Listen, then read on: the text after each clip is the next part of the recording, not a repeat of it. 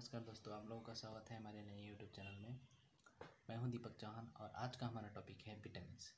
Vitamins are the organic molecule. Vitamins क्या होते हैं? Organic molecule. Organic molecule means molecules which contain carbon. जो molecule carbon से बने हुए होते हैं उन्हें ऑर्गेनिक मॉलिक्यूल कहते हैं।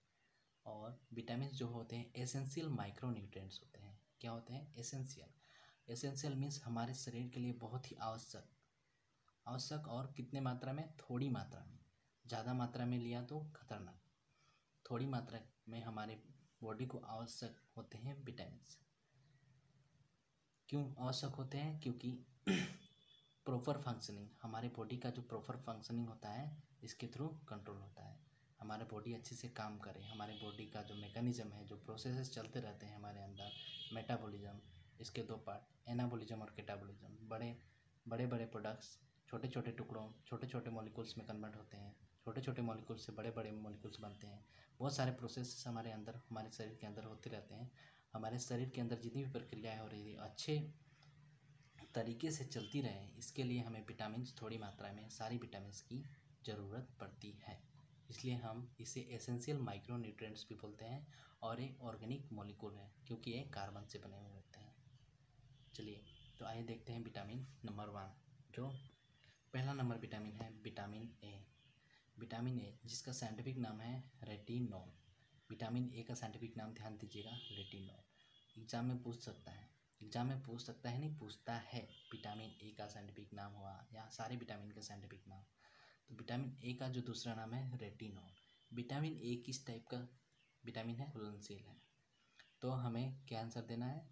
विटामिन ए फैट सॉल्युबल है, मतलब चर्बी में सॉल्युबल होता है। इसकी डिफिशियंसी से एक रोग होता है, उसका नाम है नाइट ब्लाइंडनेस। नाइट ब्लाइंडनेस का क्या लक्षण है? नाइट ब्लाइंडनेस में इंसान को रात के समय धुंधला दिखाई पड़ता है, क्लियर नहीं दिखाई देती हैं चीज़ें। रात के समय उसे धुंधला दिखाई पड़ता है। तो इस रोग का मेन रीज़न क्या है? रेटिनॉल की कमी हो जाएगी। अगर शरीर के अंदर विटामिन ए की कमी हो जाएगी तो हमें नाइट ब्लाइंडनेस होता है, जिसको हिंदी में रतौंधी पे बोलते हैं। तो विटामिन ए की कमी को पूर्ति करने के लिए हमें कौन से प्रोडक्ट लेने चाहिए जिससे हमें विटामिन ए दोबारा से मिल जाए? याद रखिएगा, डेयरी प्रोडक्ट्स मतलब मिल्क से बने हुए प्रोडक्ट्स, लीफी वेजिटेबल्स, हरी साग सब्जियाँ, कैरेट, पम्पकिन, ये कुछ जो सोर्स है, फूड सोर्स, जिसे हम खा कर विटामिन ए को फिर से पा सकते हैं और हमारी जो रोग हुई है उस रोग को ख़त्म कर सकते हैं, कम कर सकते हैं। नेक्स्ट विटामिन है विटामिन B1, जिसका साइंटिफिक नाम है थियामाइन। और एक इस टाइप का विटामिन है वाटर सॉल्युबल विटामिन। इसकी डिफिशियंसी से क्या रोग होता है? बेरी रोग होता है। यहाँ पे इस फिगर में ये जो पेशेंट है बेरी रोग से ग्रसित है। बेरी क्यों होता है? हमारे अंदर, हमारे शरीर के अंदर अगर थियामाइन की डिफिशियंसी हो जाए, थियामाइन जो केमिकल है उसकी कमी हो जाए, जो विटामिन है, तो हमारे शरीर में एक रोग होता है, उस रोग का नाम है बेरी। याद रखिएगा, थियामाइन की कमी को पूर्ति करने के लिए हमारे शरीर में कौन से टाइप के फूड प्रोडक्ट जो हम ग्रहण करेंगे तो हमारे शरीर में थियामाइन की जो कमी हुई है उसकी पूर्ति होगी। ब्राउन राइस, वेजिटेबल्स, पोटैटो और एग। विटामिन B1 की कमी को पूर्ति करने के लिए ये प्रोडक्ट्स सफिशिएंट है। और बहुत सारे प्रोडक्ट्स होते हैं पर मेन प्रोडक्ट्स यही है। विटामिन B2, नेक्स्ट विटामिन है विटामिन B2, जिसका साइंटिफिक नाम है राइबोफ्लेविन। और एक इस टाइप का विटामिन है वाटर सॉल्युबल विटामिन। इसकी डिफिशियंसी के कारण हमें एक रोग होता है, उस रोग का नाम है एराइबोफ्लेविनोसिस। याद रखिएगा, इसकी डिफिशियंसी, इसकी कमी हो जाए, अगर विटामिन B2 की कमी हो जाए तो हमें एक रोग होता है, उस रोग का नाम है एराइबोफ्लेविनोसिस। और ये क्यों होता है? राइबोफ्लेविन हमारे अगर खाना में, जो हम खाना ग्रहण कर रहे हैं उसमें अगर राइबोफ्लेविन की कमी हो जाए, मीन्स विटामिन B2 की कमी हो जाए, तो हमें यह रोग होता है। विटामिन B2 की कमी को पूर्ति करने के लिए हमें क्या ग्रहण करना चाहिए? ग्रीन बीन्स, बनाना, मिल्क से बने हुए प्रोडक्ट्स। नेक्स्ट विटामिन है विटामिन B3। विटामिन B3 का साइंटिफिक नाम है नियासिन, और एक इस टाइप का विटामिन है वाटर सोल्यूबल। इसकी डिफिशियंसी से हमें क्या रोग होता है? पेलेग्रा। इसकी डिफिशियंसी से हमें पेलेग्रा रोग होता है। जो यहाँ पे पेशेंट है वो पेलेग्रा रोग से ग्रसित है। तो vitamin niacin, vitamin B3, scientific नाम नियासिन, याद रखिएगा साइंटिफिक नाम एग्जाम में बहुत ही बीबीआई है, और उससे क्या रोग होता है यह पूछा जाता है एग्जाम में, सीटेट का एग्जाम हो या कोई भी एंट्रेंस एग्जाम हो। विटामिन से क्वेश्चन बनेंगे तो वहीं से बनेंगे और कहीं से नहीं बनेंगे। फूड सोर्स क्या है? हम क्या क्या खाएंगे तो हमारे अंदर विटामिन जो B3 की कमी हुई है उसकी पूर्ति हो जाएगी? मीट, मांस खाइए, मछली खाइए, बहुत सारे सब्जियां हैं उसको खाइए, मशरूम खाइए, मशरूम की सब्ज़ी बना के खाइए, और ट्री नट्स को खाने से हमारे अंदर विटामिन B3 यानी नियासिन की आपूर्ति हो जाएगी। नेक्स्ट विटामिन है विटामिन B5। आइए चलिए देखते हैं विटामिन B5। विटामिन B5 का साइंटिफिक नाम है पेंटोथेनिक एसिड। क्या नाम है? विटामिन B5 का साइंटिफिक नाम है पेंटोथेनिक एसिड, याद रखिएगा। और एक इस टाइप का विटामिन है वाटर सोल्यूबल विटामिन है। इसकी डिफिशियंसी से क्या होता है? डायरिया होता है। डायरिया जो आजकल कॉमन है, बच्चों में, बूढ़ों में, मिडिल एज वाले लोगों में डायरिया बहुत ही कॉमन हो चुका है। इसमें क्या होता है? लूज मोशंस होते हैं, ठीक है। इसमें लोगों को डिसेंट्री होगा, फ्लूइड लॉस होगा, बॉडी डिहाइड्रेशन हो जाएगा, बॉडी का जो फ्लूइड्स है, एक्स्ट्रा फ्लूइड्स निकल जाएंगे, कमजोरी हो जाएगी इंसान को। जैसे इस बच्ची को यहाँ पे डायरिया हुआ है, पेट दर्द करेगा। फूड सोर्स क्या है? मीट, ब्रोकोली और बहुत सारे। तो ये सब खाने से हमें विटामिन B5 मिलेगा, जो कि पेंटोथेनिक एसिड है। तो हमारा डायरिया होने का चांस कम रहेगा। इसकी कमी हो जाएगी तो हमारे अंदर डायरिया हो जाएगा। नेक्स्ट विटामिन है vitamin B6, pyridoxine. Next vitamin क्या है? Vitamin B6, pyridoxine. किस टाइप का विटामिन है? वाटर सोल्यूबल विटामिन है। इसकी डिफिशियंसी से हमें क्या होगा? एनीमिया रोग होता है। Anaemia happens when there is a decreased number of circulating red blood cells in the body। जब हमारे बॉडी में रेड ब्लड सेल, ये देखिए लाल रक्त कणिका ऐसे होती है राउंड, इसकी कमी हो जाए हमारे बॉडी के अंदर तो हमें एक रोग होता है, उस रोग का नाम है एनीमिया, ठीक है, याद रखिएगा, बहुत ही इम्पोर्टेंट। और एनीमिया होने के सिम्टम्स में और क्या होता है? सर दर्द करेगा, चेस्ट पेन करेगा, स्किन पीला पड़ जाएगा, ठीक है। विटामिन B6 की कमी को पूर्ति करने के लिए हमें मीट, वेजिटेबल्स, ट्री नट्स, बनाना आदि ग्रहण करने चाहिए, ताकि हमारे अंदर विटामिन B6 की जो कमी हो गई है उसकी पूर्ति हो जाए। विटामिन B7 का साइंटिफिक नाम है बायोटीन। बायोटीन किस टाइप का विटामिन है? वाटर सोल्यूबल विटामिन है। इसकी डिफिशियंसी से डर्माटिटिस, इसकी कमी से क्या होता है? डर्माटिटिस नामक एक बीमारी होती है। डर्माटिटिस is a general term of skin inflammation. यह स्किन डिजीज है, ठीक है। यो skin will typically look dry, swollen and red depending on the type of dermatitis you have. Causes vary, however it is not contagious। ये डर्माटिटिस रोग से ग्रसित एक व्यक्ति है।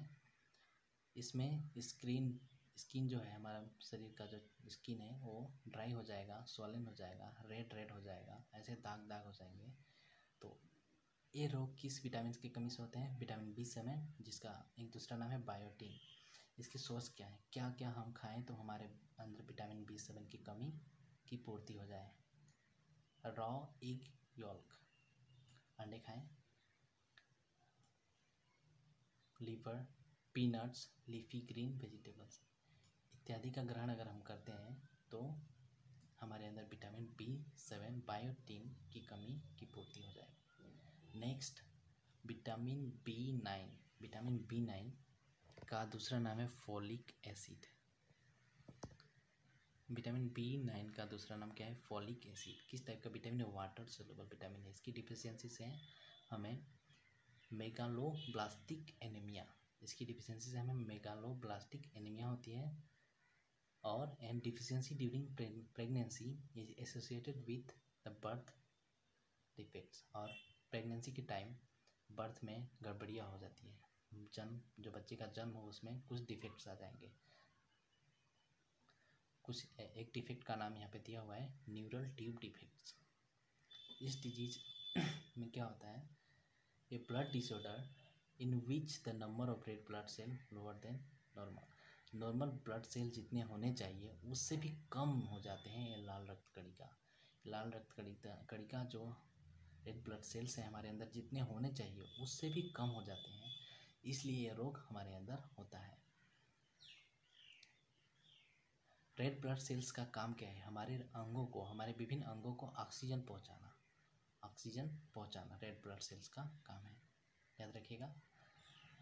इसकी सोर्स क्या है? फूड सोर्स क्या है? हम क्या खाएंगे तो विटामिन B9 का हमारा जो कमी हुआ है, हम जो बीमार पड़े हैं और ठीक हो जाए, हमें हरी साग सब्जी खानी चाहिए, लीफी वेजिटेबल्स, ब्रेड खानी चाहिए, रोटी खानी चाहिए, लीवर, पास्ता, ठीक है। लीवर भी विटामिन B9 का ग्रेट सोर्स है।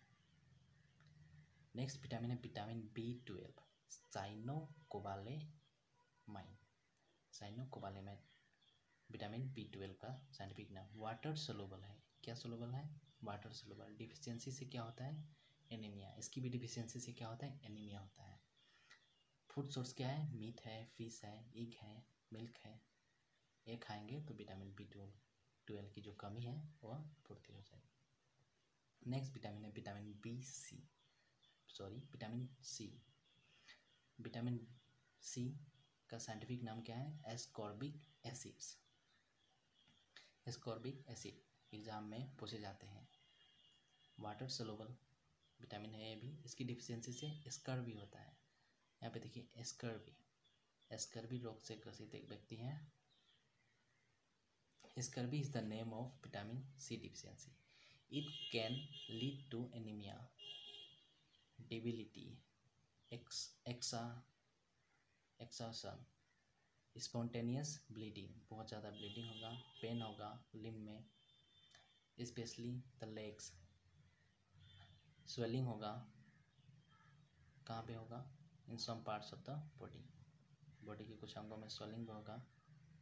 एंड समटाइम अल्सर, कुछ टाइम सड़ने पोसने भी लगता है, जैसे कि ये जो gums and loss of teeth, यहाँ पे इनका यही हुआ है लास्ट वाला, ठीक है। तो ध्यान दीजिएगा, बहुत ही खतरनाक बीमारी है स्कर्वी। विटामिन सी का कमी ना हो आपके अंदर। विटामिन सी को मेंटेन करने के लिए हमें बहुत सारे फ्रूट्स हैं खाने चाहिए, वेजिटेबल्स हैं खाने चाहिए। लीवर्स का अंदर भी विटामिन सी मौजूद होता है। लीवर्स खाने का मतलब है मीट खाइए, मीट का जो लीवर पार्ट है उसको खाइए। विटामिन 11 नंबर क्या है? Vitamin D, साल्सीफेरॉल। विटामिन डी का साइंटिफिक नाम साल्सीफेरॉल। किस टाइप का विटामिन है? फैट सोलुबल, याद रखिएगा, फैट सोलुबल विटामिन है विटामिन डी। इसकी डिफिशियंसी से क्या होता है? रिकेट्स रोग होते हैं।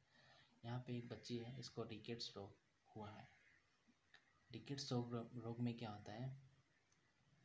सॉफ्ट बोन जो है बहुत कमज़ोर हो जाएंगे, फूल जाएंगे, बोन बहुत ज़्यादा पेन करेंगे, बोन का जो स्ट्रक्चर है टेढ़ा बेका हो जाएगा, फ्रैक्चर्स हो जाएंगे बोन में।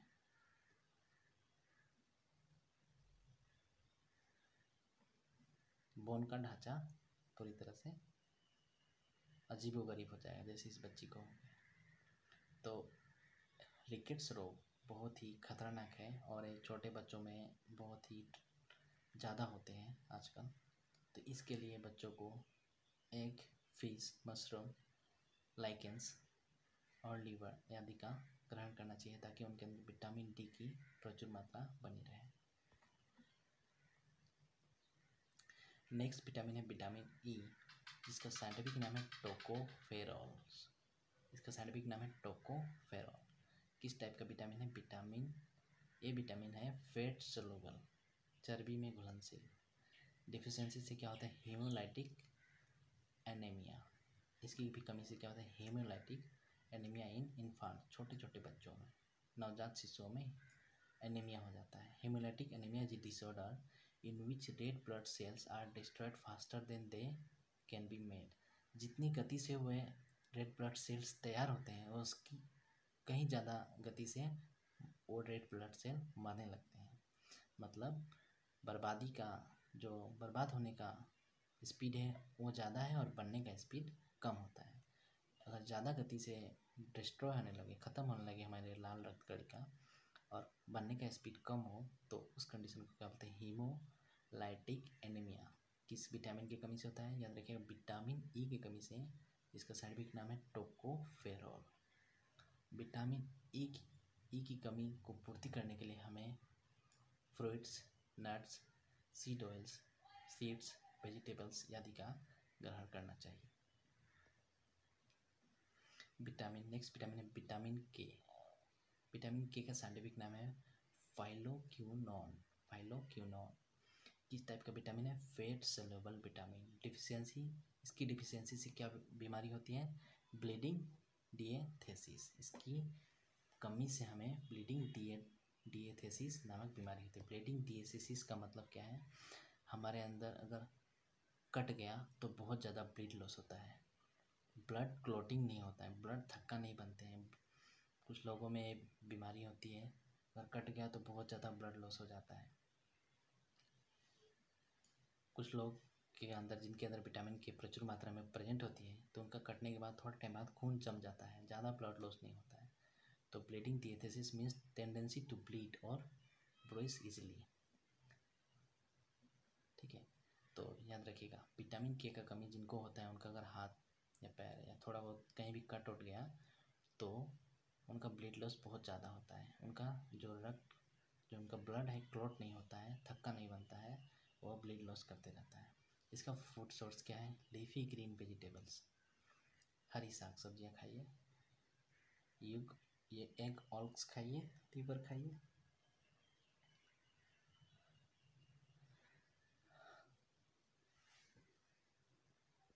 तो यहाँ पे हमारा विटामिन से रिलेटेड जितने भी प्रश्न बनते हैं, जितने भी मेन पॉइंट्स हैं, आज हमने उन्हें पढ़ा। और विटामिन से रिलेटेड ज़्यादातर प्रश्न विटामिन्स के साइंटिफिक नाम, उनके जो दूसरे नाम हैं वो पूछे जाते हैं, उनकी कमी से क्या रोग होता है वह पूछे जाते हैं। इसलिए आपको यह जानना बहुत ज़रूरी है। और वो विटामिन फैट सोल्यूबल है या वाटर सोल्यूबल है, इसको जानना बहुत ज़रूरी है। तो आज का हमारा ये टॉपिक यहीं पे ख़त्म होता है। आगे नेक्स्ट वीडियो में हम दूसरा टॉपिक को डिस्कस करेंगे। तो अगर वीडियो को लाइक नहीं किया तो लाइक कीजिए, चैनल को सब्सक्राइब नहीं किया तो सब्सक्राइब कर दीजिए, ताकि आने वाले वीडियो आपके पास पहुंचते रहे। और साथ ही साथ बेल आइकन जो घंटी है उसको दबा दीजिए, ताकि आने वाली सारी वीडियो सबसे पहले आपके पास पहुंचे। और स्वस्थ रहिए, हंसते रहिए, मुस्कुराते रहिए और ज़िंदगी के मज़े लेते रहिए। धन्यवाद। ध्यान रहे विटामिन्स की कमी ना हो, इसलिए जो सारे फूड सोर्स हैं उनको खाते पीते रहिए। तो चलिए फाइनली धन्यवाद।